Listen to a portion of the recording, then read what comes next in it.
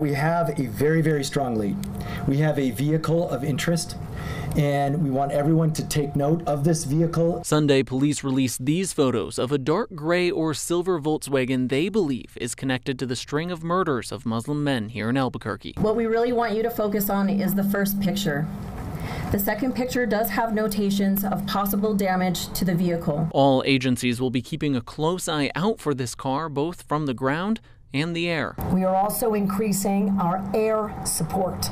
Now that we have information about a vehicle of interest, that kind of support is going to be crucial in making sure that in immediate and rapid effort, the state police can provide that air-to-ground information to the local police officers and state police on the ground. As they follow new leads that come in, officials also want to make sure no one else in the Muslim community is killed. We have heard from the community that the fear is so strong, there is a concern about even things like groceries and getting meals for certain folks in certain areas of town. So the city will be providing hot meals for anyone impacted by this tragedy. Along with helping neighbors get those necessities, they're also increasing patrols around mosques, schools, and setting up remote command offices like this one in Luna Linda Park and near Highlands High School.